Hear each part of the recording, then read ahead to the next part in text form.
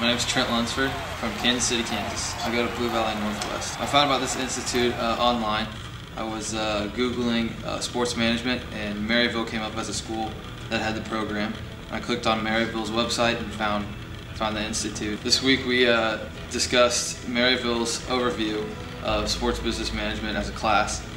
We visited the Rams and Blues in their corporate offices and discussed their revenue trees through their corporations and sponsorships.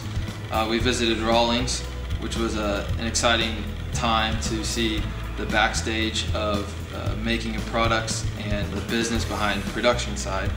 And then the Cardinals game was an experience like no other, where you got to work side by side with Cardinal staff in an in-game experience. Right. I thought the business of sports would be sitting behind a desk every day, or most days, and doing the same thing. But I learned that every day is a new day.